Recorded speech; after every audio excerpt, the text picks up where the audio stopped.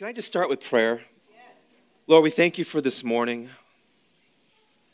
And Lord, I'm aware of this unique and privileged place on stage to be able to deliver God's word. And I just pray humbly that you would use this servant, Father, and that it would not just be my words, God, that I would carry your heart to your people and your seed would plant in great soil today. God, may your people hear and listen and respond. We pray this in your name. Amen. Amen. So if you've been here a minute, we're in a series. The gospel comes with a house key from the great book by Rosaria Butterfield on hospitality. And as you know, we've been defining hospitality differently than what you might major in college. If you're a hospitality major or you have watched HGTV and different shows about hospitality and decorating and food and restaurants, and that's one form, but the hospitality we want to address, we've been unpacking, is the one that comes right from the heart of God. That our God is a God who welcomes. That's at the very heart of the gospel. That you have not been saved to be slaves or to just be in the distant quarters of servants, but you are brought in as an adopted child of God who is loved just as much as God loves Jesus. And that's just mind-blowing, that God would welcome not just strangers, but enemies. So we all know agape love is what comes out of God. And that agape love is demonstrated tangibly in hospitality, which is why we've been unpacking this week after week. What does it look like for our church to look like God? And that means to be hospitable at one level to each other, because if we can't do it here, it's going to be difficult doing it out there. But the hospitality really becomes agape love level hospitality when it goes out one way with no expectations of it coming back, right? Which is why there's all these commands about loving and showing hospitality to the poor, to the marginal, to the vulnerable. Because there, as you love in that direction, it meets the threshold of agape. You expect nothing back. It's one way. And that was the love God poured out on us, where he gave himself through his son Jesus unconditionally to us. And so we've been focusing on hospitality, specifically hospitality to those who are most marginal and most broken and most in need, most vulnerable in our city. And Jesus says you'll always have these people. You'll always have the poor among you. Not as an excuse for us to go, oh, well, then so be it, but as an indictment, as a greater revelation of the curse that's at work in this broken world, that there will always be injustice and those who oppress and those who, through their own sin, fall into all kinds of dysfunction, all that working together in this big mess. We're going to have that until Jesus comes back. But there is a hope for this world. It's called the church. And God has given the church to be the expression of Jesus to the people who are most in need. And which is why last week we looked at a packet of almost 100 verses. You guys remember that? Yeah, and that's just a sampling of 2,000 verses on justice, over 2,000. So if you're asking, Pastor, are you turning this church into a social justice church? I don't know when those two things were separated. I read this. Someone forwarded me this quote from Bishop Desmond Tutu. Every church should be able to get a letter of recommendation from the poor in their community. That somehow, if we're not expressing gospel quality, agape love to those most in need, we're actually failing a huge part of our call to be the church. Because we're supposed to be salt and light in this city. And Isaiah 58 spells out that light in works, not just in preaching of the gospel. That's absolutely critical and fundamental. But alongside that, the gospel fleshed out is tangible acts of love. Let me throw some verses up real quick. A couple samplings from that packet. Next slide. James 1:27, religion that God our Father accepts as pure and faultless is this. This is New Testament, by the way. To look after orphans and widows in their distress, and to keep oneself from being polluted by the world. Next slide. 1 John 3. This is how we know what love is. Jesus Christ laid down his life for us, and we ought to lay down our lives for our brothers and sisters. If anyone has material possessions and sees a brother or sister in need, but has no pity on them, how can the love of God be in that person? Dear children, let us not love with words or speech, but with actions and in truth. Here is John, the apostle of love, spelling out agape, the love of Jesus. He says, beyond just what you feel, it's got to be out of our exhaust pipes as action and truth. And so I've been exhorting us, what does it look like for Renew, for the 500 plus people who gather here each Sunday to love the city as God loves. And today I'm really excited to, after I preach very shortly, I'm going to bring up a nonprofit we're partnering with called Olive Crest. We're going to help us love some of the most vulnerable in our city. And you'll hear all about that and you'll have a chance to respond. But to cue them up, to properly give them the right platform to launch and speak to you, I want you to turn your Bibles to Galatians chapter 2. And turn to your neighbor and say margins. Margins. Okay, we're going to learn about how hospitality requires margins. Okay, and every talk has been kind of leading to this moment. We've been doing hospitality for the last, I think, 5 or 6 weeks, and it comes down to where the rubber hits the road and it requires margins. Look at Galatians 2, starting at verse 9. James, Cephas, also known as Peter, and John, those esteemed as pillars, gave me and Barnabas the right hand of fellowship when they recognized the grace given to me. They agreed that we should go to the Gentiles and they to the circumcised.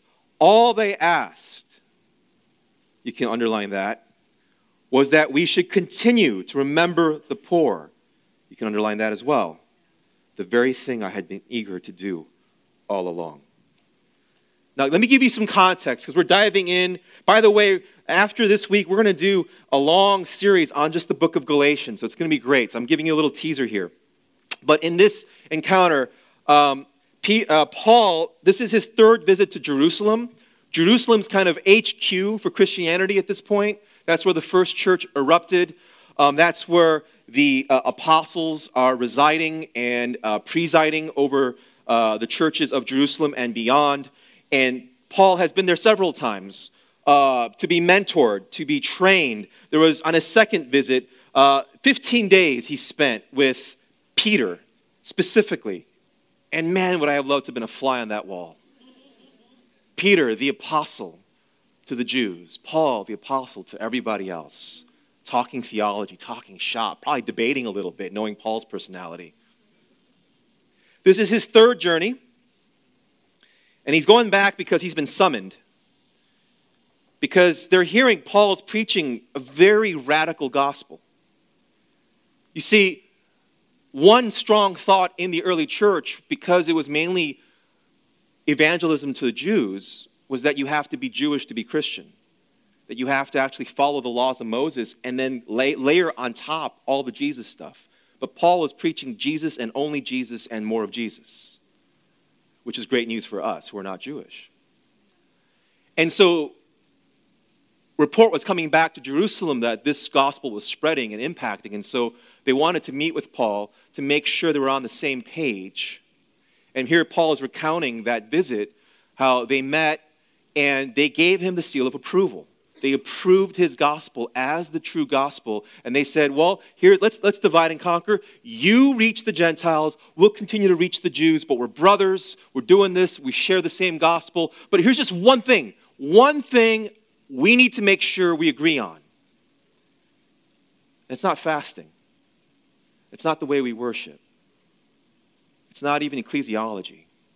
The one thing, the one asterisk that the apostles made sure Paul put on his gospel, which he says he was happy to do because he was doing this anyway, was remember the poor.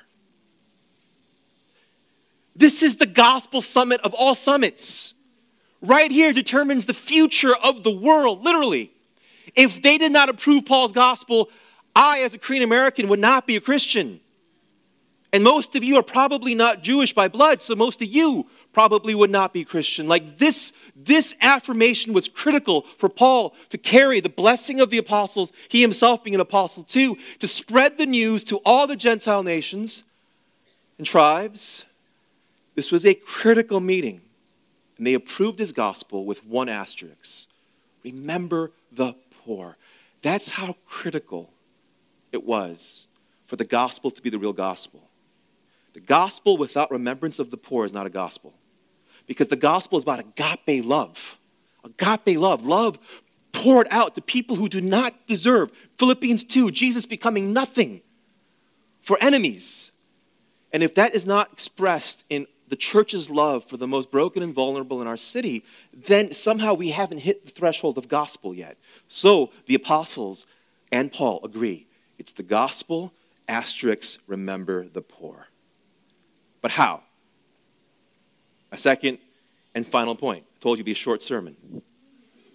How do we remember the poor? So after this meeting, Paul goes on another series of missionary journeys where he carries this message of gospel and remembering the poor, and he begins to collect money from churches to give to the poor of Jerusalem who were going through a severe famine at that time. And we'll catch up in 1 Corinthians. Turn to chapter 16. So after that gospel summit, he visits these churches and he writes letters to remind them of what he had preached after that summit and in their specific city. He says in chapter 16, verse 1, now about the collection for the Lord's people. This is Paul applying that asterisk. Remember the poor. What does remembering the poor look like? This is what he writes. Now about the collection for the Lord's people, do what I told the Galatian churches to do. On the first day of every week, each one of you should set aside a sum of money in keeping with your income, saving it up so that when I come, no collections will have to be made because it's already there. Then, when I arrive, I will give letters of introduction to the men you approve and send them with your gift to Jerusalem. If it seems advisable for me to go also, they will accompany me. Remember the poor. Remember the poor. What does that actually look like? It looks like setting aside margins every week. This is not tithe. This is a gift to the poor. That Paul says, hey, I'll make this systematic and rememberable for you. Just every week put aside a certain amount of money appropriate to your income that we're going to give to Jerusalem who are starving. It's about margins. And what Paul is getting at is a very basic truth that we happen to ignore when it comes to this command to love the poor, is that what we love, we make margins for. I know this because my wife reminds me that if I love her, there'll be wide margins for date nights and time together, not in front of a screen or a television, but like if you love someone, you make margins, you make time. You carve out time from your schedule to devote that time to the person you love. It can maybe not even be a person. It could be a hobby you love. You carve out time and resources. You make margins to devote that to somebody. If you have children, you certainly make margins, or they force you to make margins. So what does it look like to remember the poor? To show agape love to those who are most vulnerable? It doesn't look like real love until it's spelled out in margins.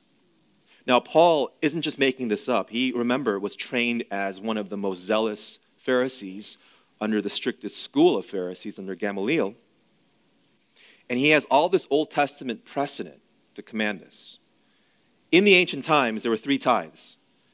There was the sacred tithe, which was kind of the general tithe to the priesthood and to the temple. That's just a 10% cut off your salary, your income, your fields, whatever. Then there was the tithes of feasts, because there was a lot of festivals that you had to celebrate and honor as part of being the people of God. And you had to eat. Well, where does that food come from to celebrate? You set aside 10% of your income again just to use during those feasts. That's 20% if you're counting. There was a third tithe called the poor tithe. this was paid every 3 years. And this was specifically to the poor. If you average that out year by year, that's 23.3333%. Each year, you make margins for God, for his people, and for the poor. The tithe that's sacred to God, the tithe of feasts, God and people as you celebrate, and the tithe to the poor, which is about 3.333% every year. On top of that, if you're like, okay, we're done, 23% a year, we're done. On top of that, turn your Bibles to Deuteronomy 24.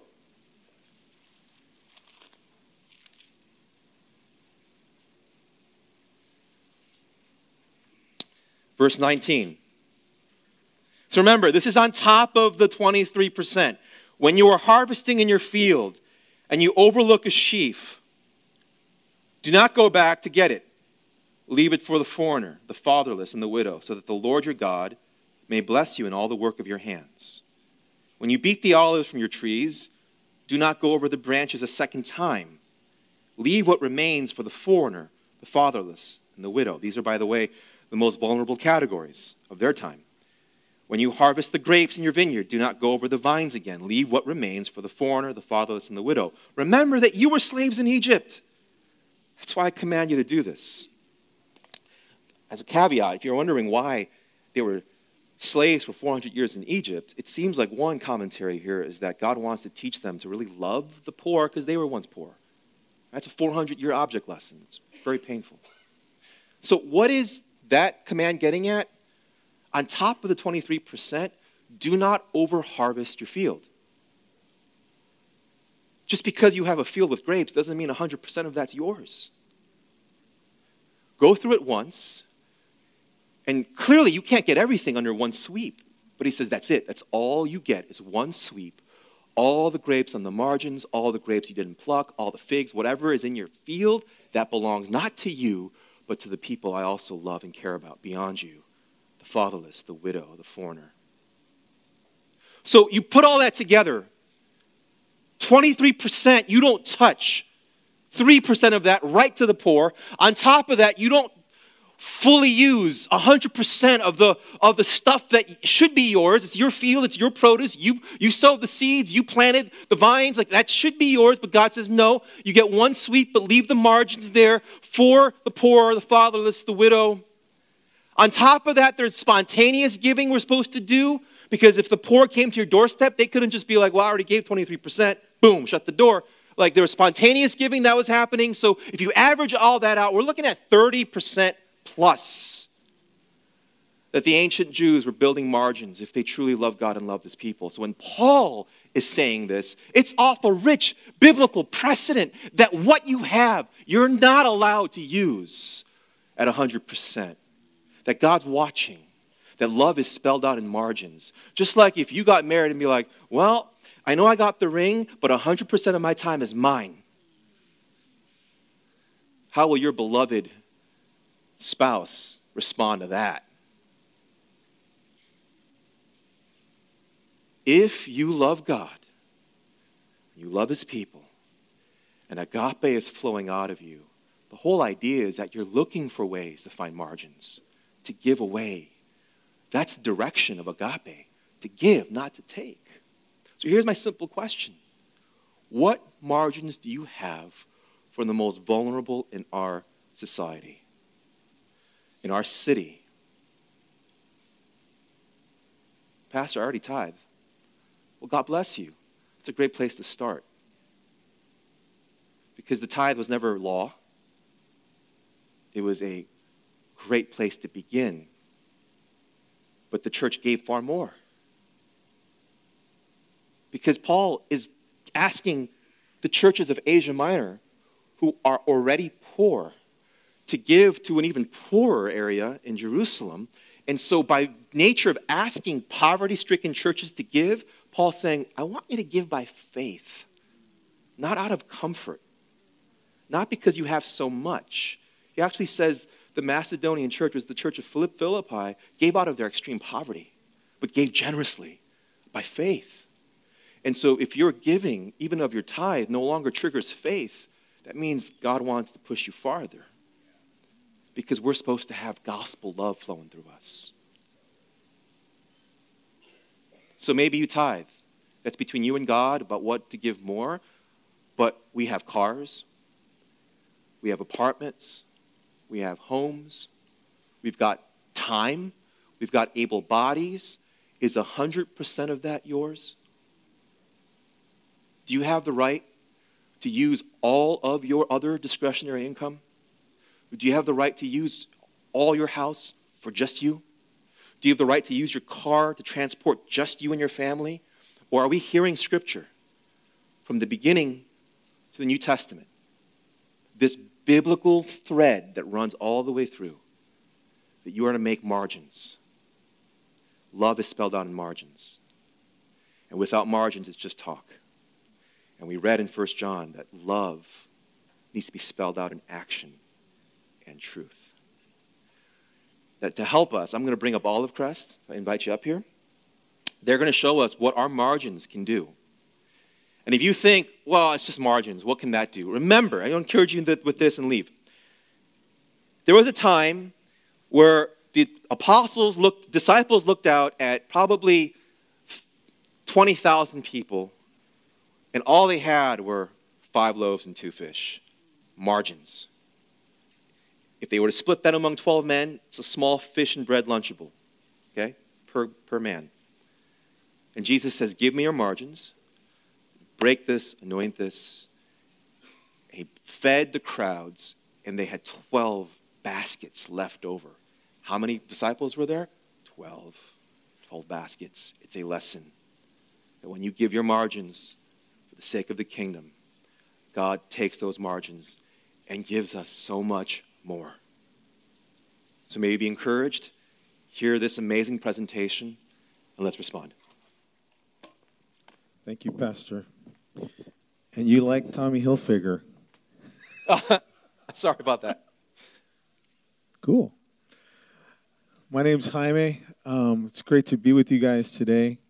What an honor to be with you guys. And I love to see just the mosaic of God's family in ages and race and walks of life. It's awesome to watch. I don't know if you guys realize that, but that's a gift. Couple thoughts of feedback, I guess, from what Pastor Dihan talked about and some other stuff that was shared this morning. But I love just even what the ethos of your church is all about. You know, that God has called this community to bring renewal, not only internally, but that's not kind of the end all and be all of walking out our faith in Jesus, but it's for others, right? And that we live in a broken world. We live in a very, very broken world, and we live in a broken city. I'm a native of Los Angeles, born in Echo Park, Dodger fan, UCLA alum, go Bruins. I'm praying for the football season, but I don't think my prayers are going to avail very much. And you know, when you love a place as much as I do, I love Los Angeles so much. It's really heartbreaking to see just how our city is not what God intended it to be, and to think about what it could be if it was living out its purpose, calling, and destiny. I was a missionary. My wife and I were missionaries down in Buenos Aires, Argentina. And so, you know, we got to love the cities of the world. I'm an urban person. I love being in the city. And one of the things that we would talk about and learn was that each city has a purpose and a calling. And Los Angeles has a big purpose and calling. And I don't know if you know, but a lot of the major moves of God were birthed out of Los Angeles. And so I think the body of Christ here in LA has a calling to help reawaken that. And I think that's what God has called you as a church, to help reawaken and saying, hey, don't forget who you were called to be. And so The first thing I want to remind us is that the words of Jesus where he says that we are the light of the world. That's kind of heavy. Because if you were to ask me, what does your life look like today? I'm one of those one of those flashlights that's been overused and the like lights kind of dimming out, And I don't have that much light to give out, to be honest with you sometimes. And yet God called you and I to be light to a broken people in a broken city. And all that he's asking for is a willing person, a willing community to say, yes, Lord, we will be light to this broken world with all of our warts, with all of who we are. And part of that is because God wants to bring glory to himself through the body of Christ, through his church. God, the one thing that God cannot give himself is glory back to himself. And the only way that can happen is by us reflecting who he is to the world, and that brings glory to him. So as we talk about what does biblical hospitality look like, we got to ask ourselves what's going on in our community that requires that biblical hospitality. So let me give you a couple of stats that should kind of rattle you a little bit. It did for me when I first heard about them. That every 10 seconds there is a report of abuse happening in our community, in our country. That every single day 5 kids die of child abuse. That's an epidemic.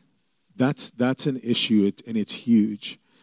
That 60% of children caught up in human trafficking come from the child welfare system.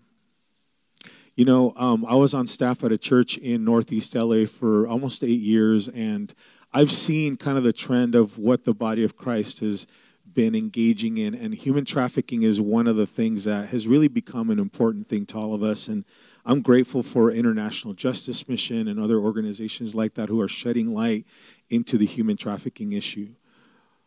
But when I realized that most of the people that are engaged in human trafficking come from the child welfare system, from the foster care system, I was like, we're missing it. If we really want to make a difference in human trafficking, we got to address the root of it, right? That 60% of children who age out of the foster care system are homeless within the first year. That's huge. You go out there into, any neighborhood that you live in, it doesn't matter how nice it is anymore, there's going to be people who are homeless close by. 60% of those people have a history of being in the foster care system. That's outrageous to me. And then 60% of the kids who are from the foster care system will be incarcerated. They will end up in jail within 18 to 24 months. And it makes sense to me, having now worked with kids who are kids who have been in the system, who are at risk of being in the system, because in many ways the foster care system is a training ground for prison. And then don't even get me started on the disproportionality of African American and Latino children being in the foster care system. And then you mirror that with what that looks like in prison, and the majority of men and women in prison are African American and Latino. So no wonder we're a mess. And yet we're called to be the light of the world. Oh my gosh, God, what do we do? Because this is too much. And then let me show you the last stat. And I'm going to stand up for this one. 35,000 children are in the foster care system in LA County. That is more kids in foster care than in any other state in the nation. When I heard that quote, I was like, some pastor quoted that. You know how pastors, and sorry, Pastor Dihan, but you know how sometimes pastors are like, there were 15,000 people there, and there was like 5, right? I was like, 35,000, I don't believe it. And I started Googling, like, how many foster kids are in New York? How many foster kids are in Texas? How many foster kids are in Illinois? How many foster kids are in Florida? I started thinking about all of the larger states in the country outside of California. All of them had fewer kids in the foster care system than Los Angeles County, your backyard and my backyard. And I was like, that is not okay. I am not okay with that. That needs to change. How are we supposed to be the light of the world when that's happening? That's just ridiculous. And let me just tell you one quick story. So when I was on staff at this church, we get a letter from the Department of Children and Family Services, the child welfare system in LA County. And they said, hey, we want to partner with the faith community. And at first we couldn't believe. We're like, what? The government wants to partner with the church? We don't believe that. And so we had to go check it out because we were like, this is like one of those crazy, schemes or whatever. We show up at this community center in El Sereno. 50 chairs set up. We walk in, and it was me, our kids' church pastor, and another staff member, and one person from a little church in Highland Park. That was it. I was embarrassed. I'm like, this is what the church has to represent and show? This is wrong. This is about 10 years ago. And I'm like, Lord, we're never going to get anywhere. And yet I have seen the Lord do some amazing stuff in the last probably 3 or 4 years of really kind of stirring the body of Christ in this issue. And it's amazing to see God really calling the church to be salt and light like we talked about. And I'm excited that you guys are a part of that. But as we've been kind of walking through this as an organization and really seeing ourselves as a servant of the body of Christ as a church, here's my message to you, that there is hope. Despite all these stats, there is hope. And I love the words of Jesus in John 10:10, where he says that the thief has come to steal, to kill, and to destroy, but I have come to bring you life and life in abundance. That's the New King James Version. That's my old school Pentecostal Bible version. I have come to bring you life and life in abundance. And here's what I envision. That those kids who are at risk of entering foster care or who have entered foster care or are aging out of the system, they have been snatched from the evil one of this world, and their purpose, calling, and destiny has been robbed from them. But you and I have the privilege of walking up to the gates of hell and saying, not that one. I'm taking that one back. Not her. She's called to be a mother, an entrepreneur, a senator, fill in the blank. Not that one. And you take them back for the kingdom of God. And as a missionary, because that's kind of, I will always be one, I look at them as like, they're a fellow kingdom builder, and if we don't have them, we are missing out on extending the kingdom of God in our community. And so we're not just rescuing lives, we are rescuing, God is rescuing lives through us so that his kingdom could be built, so that they could also extend biblical hospitality to their neighbor. Jesus brings healing. He brings hope and healing, not through some, extraterrestrial ET. It's you and I. And I love this concept that the local church is God's solution, the hope of the world. It's actually a modification on a saying that a pastor from the Chicago area would say, that the local church is the hope of the world. That you and I are the hope of the city of Los Angeles. There is no plan B. It's us. If we want to see radical change happen in our communities, it's not going to happen through government. It's going to happen through you and me saying, Lord, here I am, send me. Lord, here I am, here's my apartment. I'm opening it up for somebody who needs help. Everyone can do something about this. What's your something? We don't get to kind of get a hall pass for what's happening in our community with vulnerable children and families and kids in foster care. We all have something to do. And so one of the things that we wanted to talk to you guys about today is, how can you be involved? How can you be a part of the solution? How can you help keep kids out of the foster care system? Because here's the beauty of it. 98% of kids who we have the opportunity to intervene in and provide them with biblical hospitality, they will never enter the foster care system. That's huge. Could you imagine? that 98% of those kids, if we just opened up our home and said, hey, come into my house just for 2 weeks while your mom figures out what's going on in her life,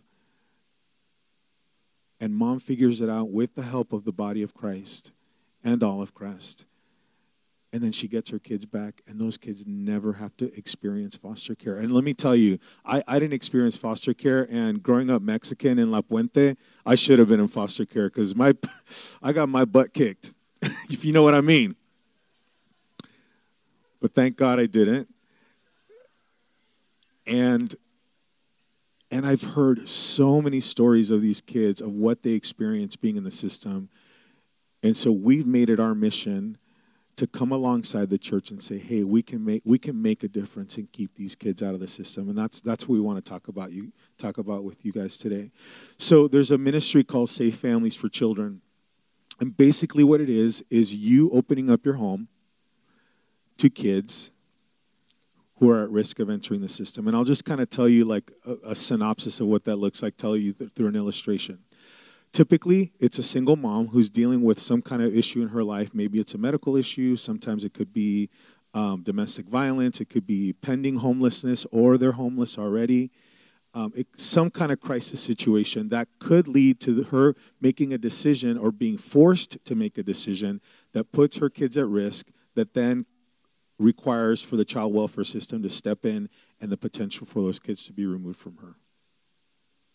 But she has the option of calling Safe Families and saying, hey, is there somebody in my community who can take my kids in for a short period of time?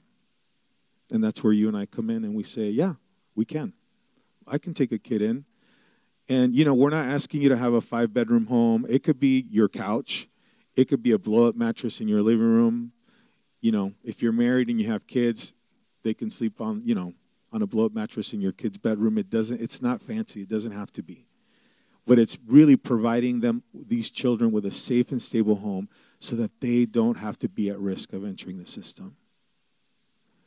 And then we come alongside the mom and say, hey, mom, because it's typically a mom, and it's typically she's under the age of 30 with kids 5 and under. You know, we have teenagers, too, that get housed, but a lot of times it's younger kids, elementary school and smaller. But we say, Mom, how can we help you? Oh, you need housing? Okay, let's call these organizations. We become kind of a linkage, the church and Olive Crest, of helping these moms get back on their feet and disciple them. Because a lot of these moms, the reason why they're in this situation is because of social isolation. They don't have a safety net. Most of us in this room have a safety net. If tomorrow you were to be evicted from your apartment, you probably would have a place to stay. At least I hope you would. These women and kids don't. Wouldn't it be beautiful if we, as the people of God, were the place that people would run to when they were crying out for help instead of running away from us, right? So that's what we get to be. We get to reclaim our place in the community as being the refuge, the place that people run to. Back in the day, like centuries ago, whenever there was a crisis in the community, guess where people went to? They went to the church. That doesn't happen anymore. And that's, you know, for another time and another sermon series. But God is calling us and inviting us to reclaim our place in the community of being where people can come back and say, hey, Renew, I'm in trouble. Can you help me? And your answer is yes, we can help you. So, you know, some of you guys are freaking out like, oh my gosh, I can't have anybody in my apartment. You know, I work 20 hours a day. I was going to say a week. Some of you guys probably only work 20 hours a week. So remember, it's not just about housing kids. So some of us will be called to be what we call family, welcoming a kid into your home. And that biblical imperative of Matthew 25, you know, you welcomed a stranger into your home. And what does Jesus say? When you welcome that stranger, you welcomed me, right? So some of us will be called and are called and are feeling stirred to open up our home. You could be a family. You can be married. You can be single. You can have roommates. It doesn't matter. This isn't just for married people. This is for single people as well. You don't have to live in a home. You can live in an apartment. You just need to have space to welcome somebody in. Second is friends.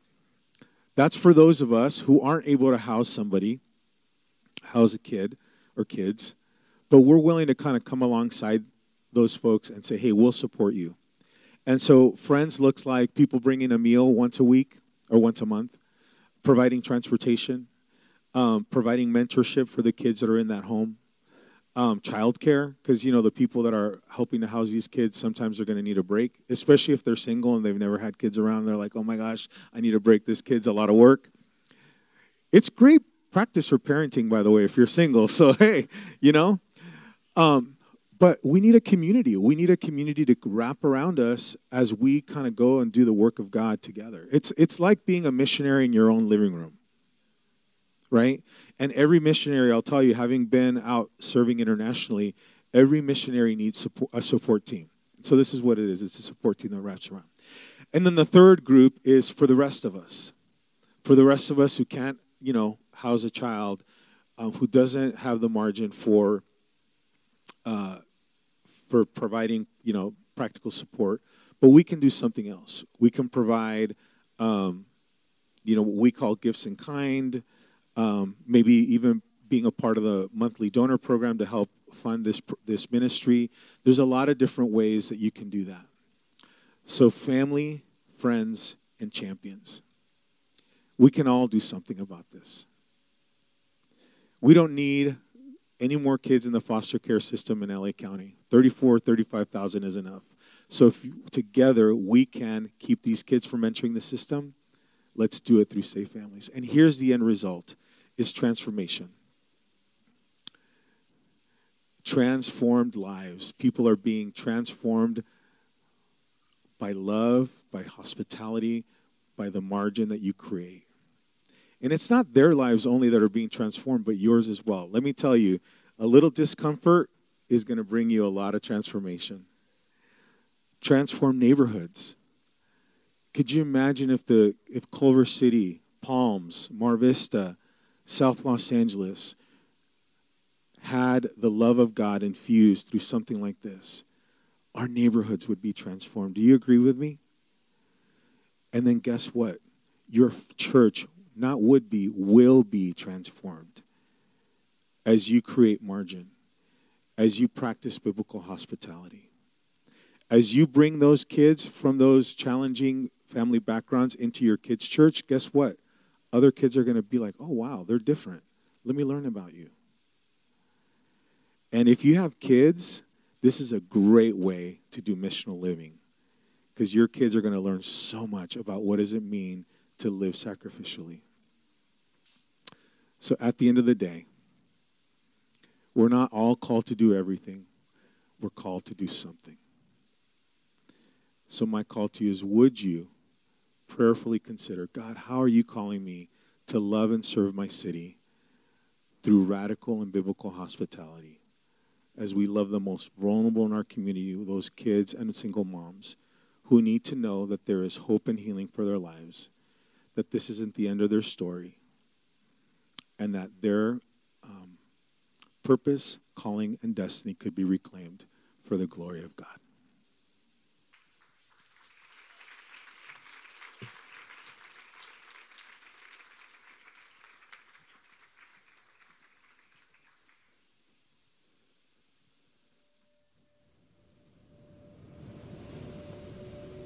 When I think back on my life and my childhood, it was dysfunctional and unpredictable.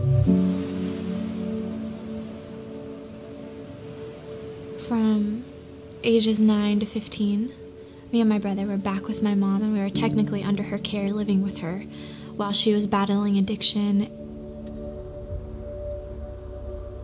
My freshman year of high school, my mom's addiction just got out of hand. She was so dysfunctional. She didn't know what day it was sometimes. She didn't know what reality was.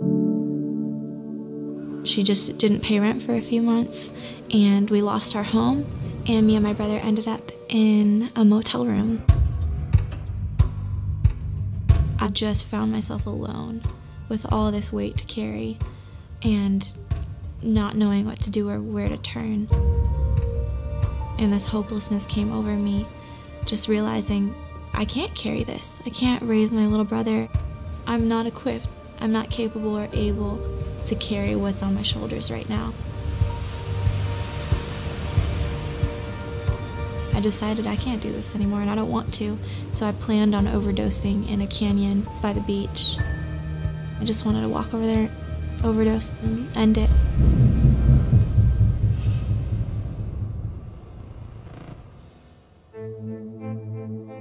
A woman that lived in the motel room reached out to me the evening that I was going to do it, and she said, "Little girl, God is not done with you. You are not giving up."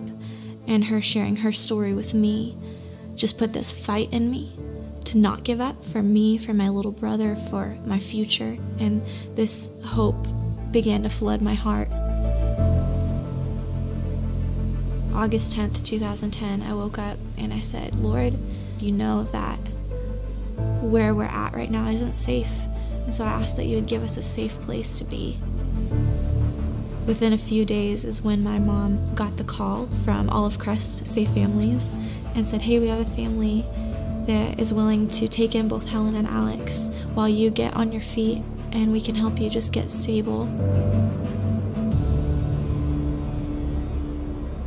So after moving in with this family through Olive Crest, I was just given so much love and intentionality through the family that I was living with, through keeping my brother and I together. There's so much pressure on me to take care of all these basic needs that once those were taken care of for me, I didn't have to worry about what I was going to eat or where I was going to sleep. I never really had like a childhood where I was celebrated and given freedom to just pursue what I love. I didn't even know I was an artist until I was 16 and living in this home where I just started playing with watercolors and playing with acrylics. I was given this experience of what family does for kids. Now I speak in my high school, I speak in my middle school, I speak in group homes, and I get to share my story and who I am today with kids that can't see themselves beyond their brokenness. I think what Olive Crest stepped in to do was huge in preventing years and years of difficulty for me. They just set it up to where I had the space, I had the time, I had the love and the home to grow into who I am. There's a quote that really resonates with me, and it says, "Be who you needed when you were younger." I really hope that that's what I can do with my life, that I can be that for kids that grew up like I did, that hope and that encouragement that I didn't have.